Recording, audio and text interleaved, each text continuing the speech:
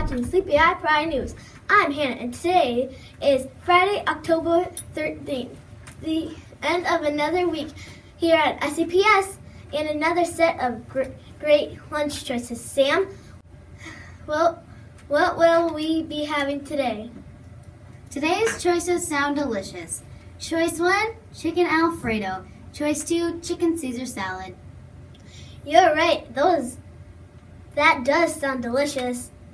Let's keep things short and sweet today and get on with the weekend weather update.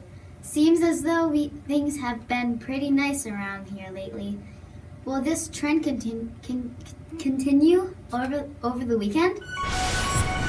After a warm day yesterday, things will cool back down again with the temps dipping down into the 50s over the weekend, topping out at 59 today, 55 tomorrow, and 54 Sunday. Although today we will be cloudy and shouldn't expect any rain until tomorrow, where we could get a scattered shower here and there. Unfortunately, though, the clouds will still remain on Sunday. Hopefully, Mother Nature proves us wrong with this forecast. Seems rather dreary. Back to you. That sounds really pleasant. Will those reminders help me cheer me up, Sam? I'll try. Reminders for today. Ms. Nelson will be putting in another order for Pride shirts if those interested in purchasing. Orders are due October 18th. Box Top collection ends today.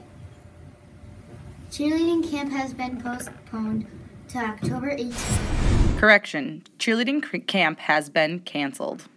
Milk and water machines in and around the cafeteria are not to be used by elementary students during the school day. If you would like to buy a water, Gatorade juice, or milk, you will be able to purchase after 3:05, not before. It is Fire Prevention Week, so check your alarms and talk about escape routes at home. Parent-teacher conferences are next Tuesday, October 17th. All your hard work will be rewarded as MEA break will be on the 19th and 20th of next week. There will also be an early out on Wednesday, October 18th. Thanks, Sam. That wraps up another week worth of broadcast here at SCPS. Until next week, I'm Hannah.